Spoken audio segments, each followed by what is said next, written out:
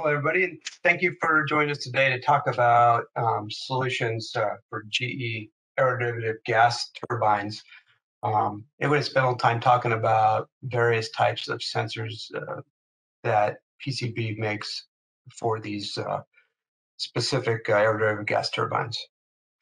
Before we get going too much, I wanted to tell you a little bit about PCB along with the modal shop. PCB it's a pretty big company. We're one of the largest, if not the largest, supplier of vibration monitoring sensors in the world. We were started out in 1967 in a little town outside of Buffalo called Depew, New York. The picture on the right there, you see that's our headquarters building on the top, and then underneath that, there's a picture that shows our building along with our manufacturer. Our machining center, which is about 50,000 square feet. We're very vertically integrated company, and we're able to control all of the flow of the components that we use to build our sensors and other products that we make because of our machining capabilities. We are probably the only company that has this type of capability that makes sensors. So we do a lot of our manufacturing here in Depew, and we also do some in North Carolina as well. A lot of our industrial products are made in North Carolina in that facility. We also have a lot of offices for the company throughout Europe and Asia and the Middle East that are direct PCB offices, along with the rest of the world having distributors. A couple other little facts about PCB. We are acquired by Amphenol Corporation just a couple of months ago. So we're still going through a change there. We don't really know what to expect, but I don't think, and we don't expect there to be any major changes in the company itself. Another fact, we bought Endevco a couple of years ago, so we are integrated Endevco into PCB not too long ago. So that's still something we're working on, but we're just about past all the issues related to that. Again, we are probably the world leader in making sensors for industrial applications, sensors for the power generation industry, aerospace and defense, automotive, test and measurement markets, rail. We make special sensors for just about every market out there. Also are one of the top suppliers of high temperature turbines for major OEMs in the world. Not a lot of OEMs left. There's GE, Siemens, and a couple others, and we supply sensors to all of these OEMs for their new gas turbines. Another product we make for these OEMs is dynamic pressure sensors for monitoring combustion dynamics of the gas turbines. Modal Shop, who's actually our main host for this webinar series, and I want to thank them for allowing us to do these. They are a Cincinnati, Ohio-based company, founded in 1990. They were a PCB group company up until recently, but they're still in our family with Amphenol, and they're a world leader of dynamic sensor calibration systems and services. They can do calibration in a lab or in the field. They can provide calibration certificates. They can check any type of sensor in our facility in Cincinnati. They also, they manufacture, which I'll talk about toward the end of the presentation, a portable vibration calibrator, which is a really great field instrument for testing accelerometers and other types of vibration-related sensors in the field, and along with proximity probes. So I'll get into that a little later in the presentation. This is a list of our group companies within Amphenol and PCB. And PCB, of course, Modal Shop, IMI Sensors, which is part of PCB, Endevco, Tempasonics, which makes position and liquid level sensors, Acumetrics does some generator monitoring products, and Larson Davis focuses a lot on industrial hygiene, sound meters, and that type of products. A little bit about me. I'm a mechanical engineer. I've been in the energy market focused on, for the most part, power gen for over 25 years. I've got a lot of experience in industrial products, instrumentation, and applications. I've been around a long time looking at those, focusing on all kinds of applications, pulp and paper, steel, mining, and then along with power gen for a long time. I used to work with SKF condition monitoring and vibrometer in my past. I've been with PCB for, I think, 5 years now. Again, a lot of focus on gas turbines and GE Aeroderivatives over the years. I've been a member of the Western Turbine Users Group since, I believe, the late 90s. My position at PCB today is a business development manager. I'm a Category 3 vibration analyst. Many years ago, I became that level, and I've been an API 670 committee member for about 20 years, looking over I think we're on the 5th edition of API now, which mostly focuses on oil and gas instrumentation. So overall, all of our group companies, we look over vibration monitoring, system verification, ground fault, proximity probe troubleshooting, combustion dynamics, industrial hygiene, tank levels, and we have sensors that can monitor hydro machinery, slow speed monitoring as well. We have some products as well that are compatible with Industry 4.0, and we're evolving more and more into that every day. So back to this presentation on GE LM Aeroderivatives. We're going to talk a little bit about the gas turbines and the types, a little bit on the vibration monitoring strategy, where the sensors are mounted. Then we'll get into a few slides about the PCB, high temperature accelerometers, and dynamic pressure sensors. And then talk about testing and calibration equipment towards the end. So people have asked over the years, I was the one that asked maybe even 15 years ago what LM stands for, and it stands for Land and Marine. So when you hear about LM gas turbines, that stands for Land and Marine. And it's GE's power plant platform of flight engines. So all of the GE LM aeroderivatives are based on engines that are in flight, and they take them, package them, and make them into ground-based turbines. The LM 2500 has been around a long time. The 5000, the 6000, and they've got a trailer-mounted version of the LM 2500. And then in recent years, they've come out with what they call the LMS 100, which is a 100 megawatt land marine supercharged heavy duty or aeroderivative gas turbine that is part of an aero engine and also uses part of a GE 7FA heavy duty gas turbine.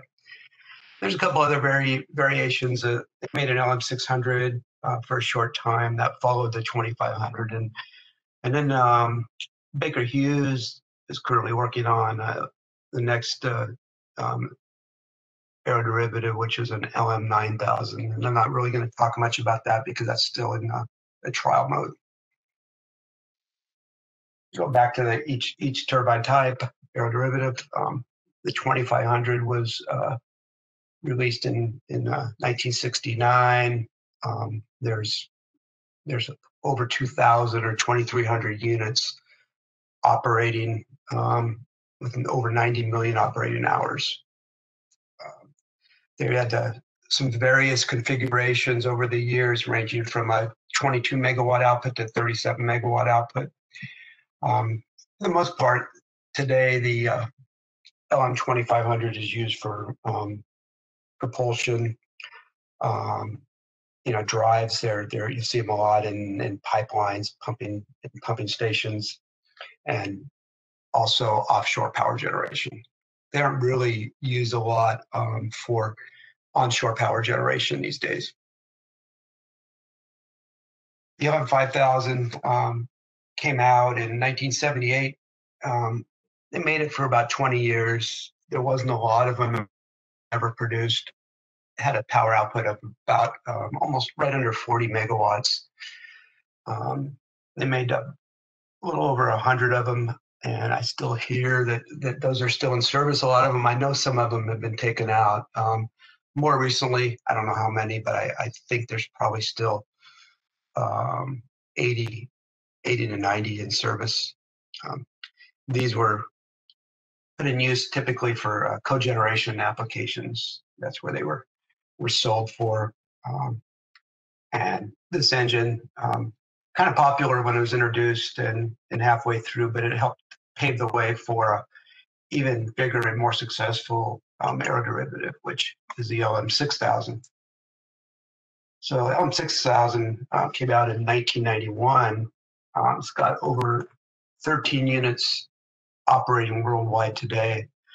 It had several different platforms and several designations after the LM6000, the PA, the PC, the PG. And then there were several versions that were also made with, there were DLE, which is dry low emissions, for looking at, certain emission standards that had to be met depending on where they were installed. And for the most part, they've been between 40 to about 55 megawatt units, depending on the model. PG has been rated at 54 max. I'm not sure I've ever seen any running at 54 megawatts, but that's what GE advertises.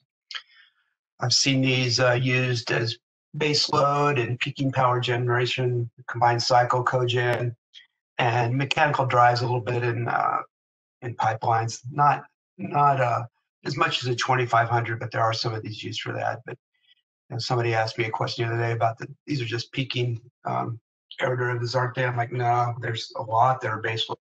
There's some plants that were built with several LM6000s that are strictly baseload power stations. So, when the LM6000 came out, it was known for a fast start.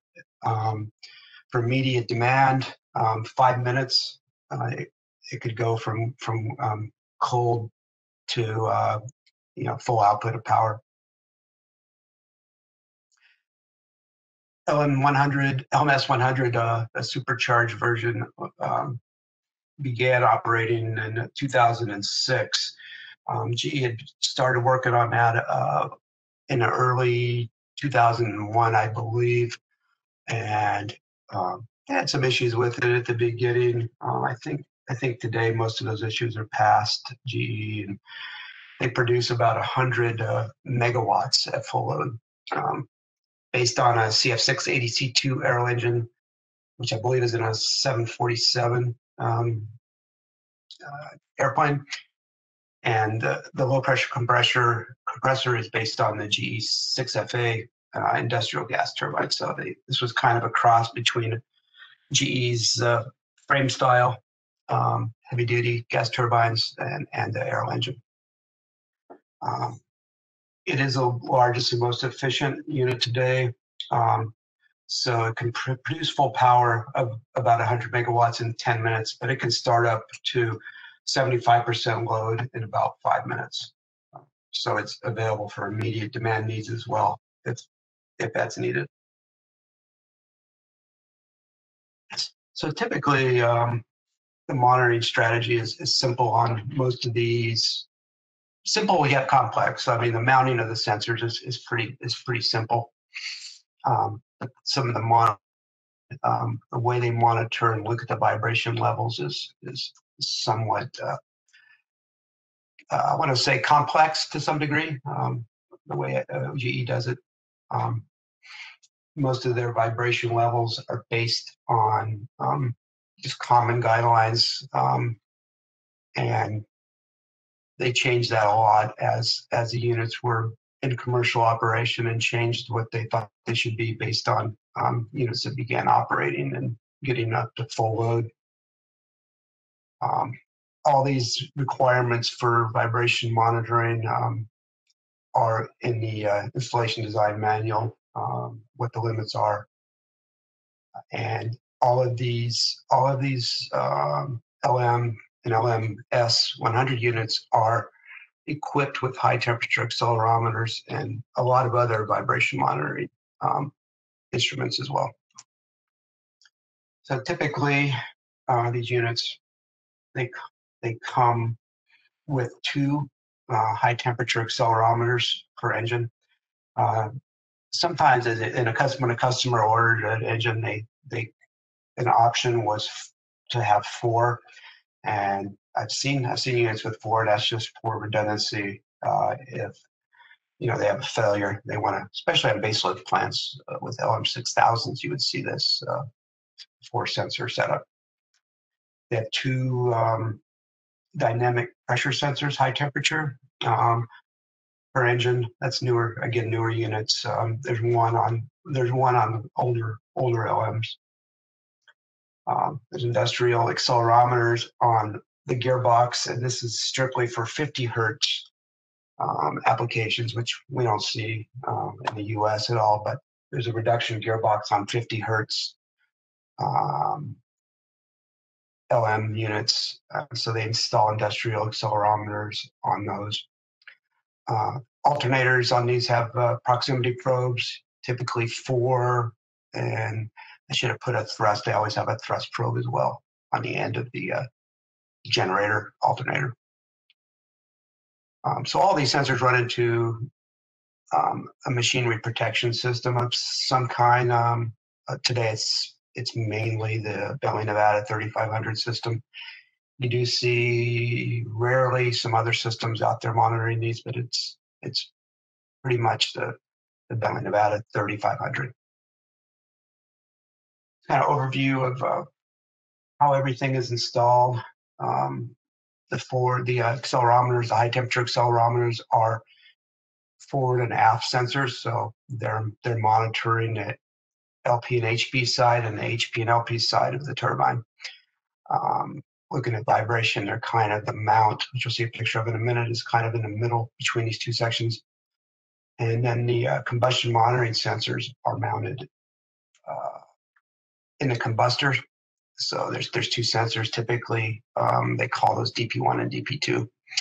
And then back to the gearbox monitoring on a 50 hertz unit. They're just monitoring high speed and low speed shafts. So looking at the bearings on those for potential faults. And then on a generator, there's the radial displacement probes and also a thrust probe on the end of the generator, mounted X and Y positions 90 degrees apart. Again, all this feeds into a machinery protection system. And there's a lot of, in that protection system, there's a lot of stuff that's going on in there, looking at certain vibrational levels based on speed. So it's looking at different speeds as a unit comes up and looking at vibration levels at certain speeds. And I have many times seen these LM turbines, mainly the older 2500s and 5000s, actually trip while they're coming up to run. LM6000s not as often, but yeah, they do. They have tripped coming up to speed. And there's a lot of reasons for that, which is probably too much for this presentation, but usually I've seen the operators just bypass that alarm, and after they've tripped, they just start it back up and ignore that alarm when they bring it up. So depending on the model of the aeroderivative, we at PCB, we manufacture high temperature accelerometers and dynamic pressure sensors for these.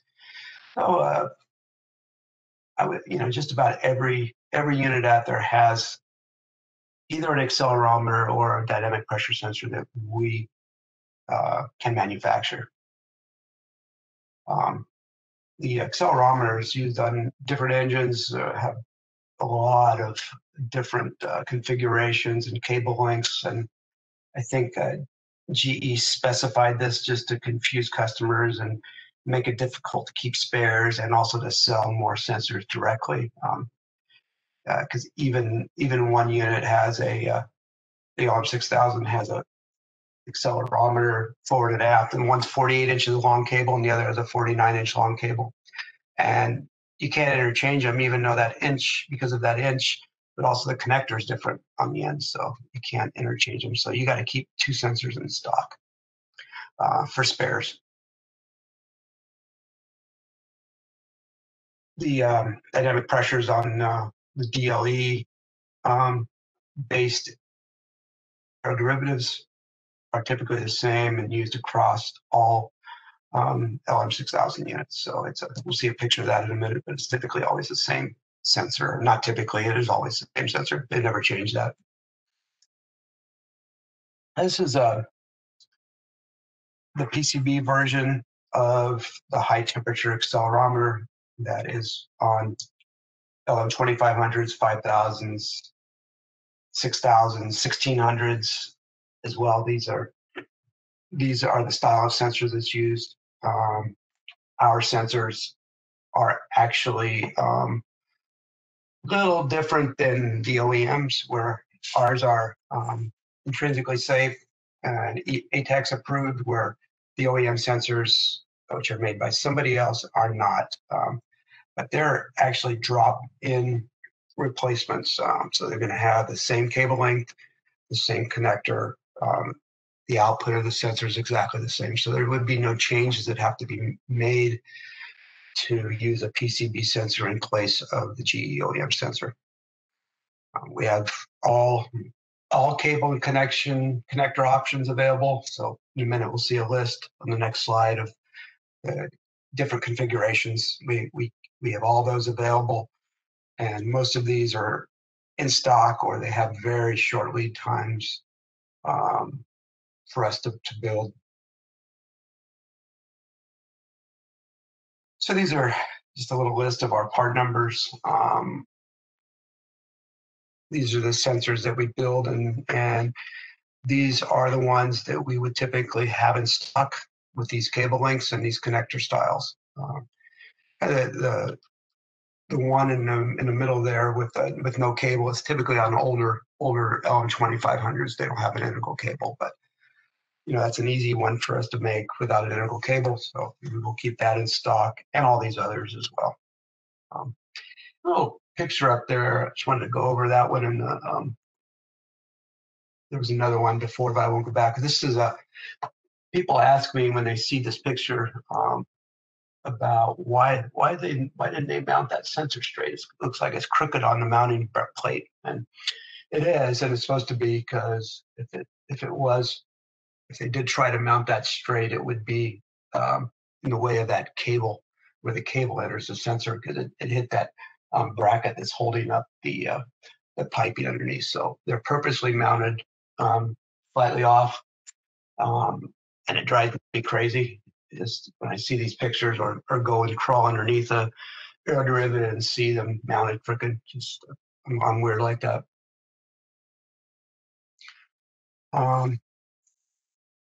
The aeroderivative dynamic pressure sensors are built based on our 176 series sensors.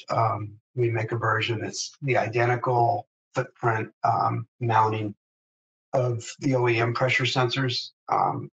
And these as well are ATEX and intrinsically safe. The OEM versions are not always hazardous area approved.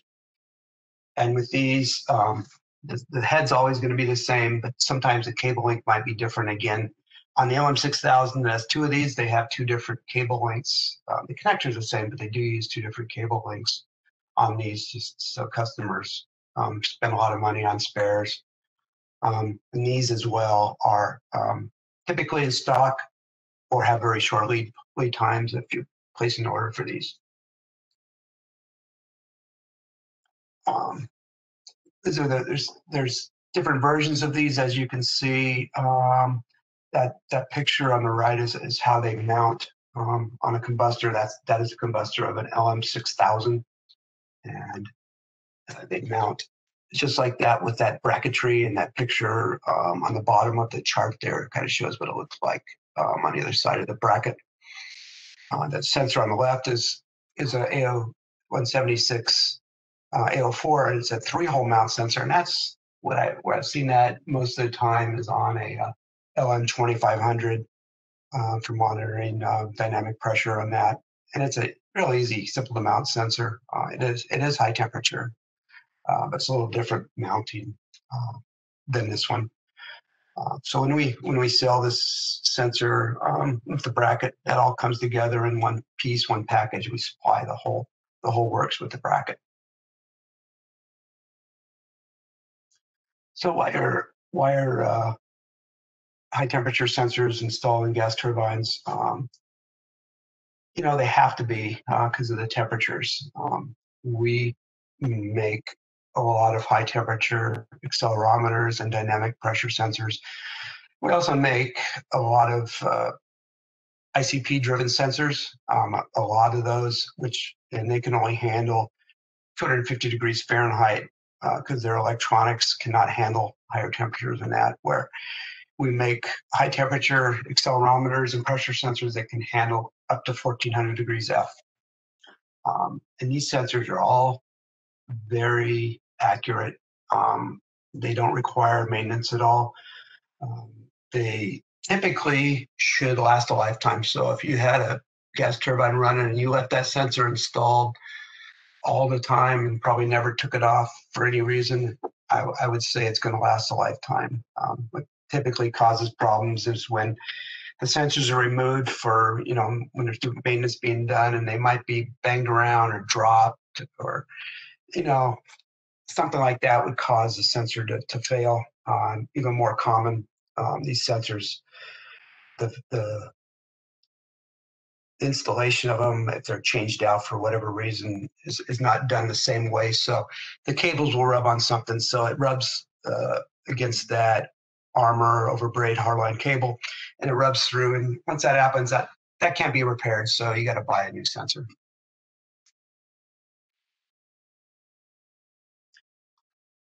The next is going into the calibration. We have vibration calibrators. These are manufactured by the modal shop. We call them part number 699B06 and B07. There's two versions. The B07 can provide calibration reports, and it has some other features as well. But with this portable vibration calibrator, you can test any type of vibration instrument, accelerometers, proximity probes, vibration switches. Of course, our high temperature charge mode accelerometers can be tested on these and calibrated or verified. And you can also validate vibration acquisition devices. So you could inject a signal into a measuring chain and make sure that your alarm levels are proper and everything does what it's supposed to do when you hit those crucial alert and alarm limits.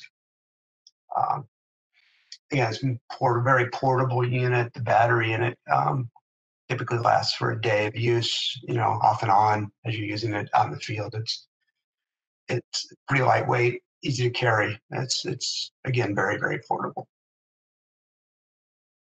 This device is a charge sensor or ICP sensor simulator. It's made by our sister company in Devco. So it's a real simple unit that provides an output with a variable frequency and amplitudes and sensitivity depending on the system. So it's a real simple, easy to use product for verifying a signal chain. So you would basically disconnect the sensor and then use an adapter cable that goes from the BNC to this to whatever you're using, accelerometer or pressure sensor, and inject that signal, and you can test the measuring chain, the rest of it out external to the sensor to make sure all that's right. And it's, again, a great device for just testing the integrity of the sensor chain without the sensor. So, if you're not sure if it's accelerometer or cable, this is a great way to check it, and very inexpensive unit as well. So why would you switch from the OEM sensors to PCB high temperature sensors?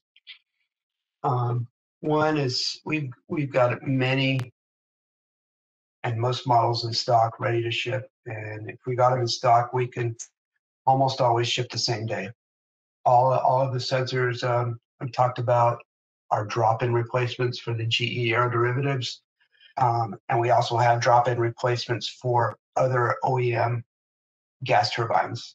So it's not just GE Aeroderivative, it's all the others as well.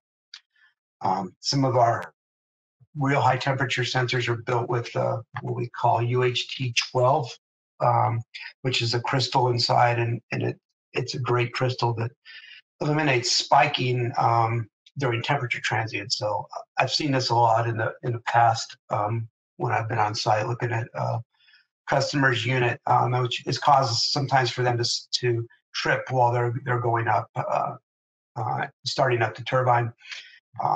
There'll be a system spike because the temperature is changing, so you get a temperature transient spike in the signal, and sometimes that could last for a couple seconds, which would cause it to trip offline. And our UHT sensors with the UHT crystals are really smooth during temperature transients, so there's no spiking in the signals as the temperature increases on the sensors. The reason to switch is all these are intrinsically safe, where other OEM sensors are not. So a lot of people don't know that, but yeah, the GE sensors are not intrinsically safe, have no approvals on them whatsoever, and you might have a plant that requires that on the unit. I mean, this is a gas turbine. It could be a gas leak. You probably want to make sure that it is intrinsically safe sensor. Another big reason you would switch is cost. I've seen the sensors go up. That the pressure sensor with that bracketry for the OM6000, I've seen those priced anywhere from $15,000 to $25,000 per sensor, and we don't charge that much. We have a list price. I don't know what it is offhand. I'm not a price guy, but it is much less than that. And the same with the accelerometers. They're a lot less expensive than what we'd pay for them from GE. Okay, good stuff. Well, thank you, Amanda, and everybody that joined today. I hope you learned something. Feel free to send me an email or give me a call. My number's on the screen now, and I can answer any other questions you might have, or give you our part numbers to cross over, whatever you need. Let me know. Thank you so much, Dave. Take care, guys.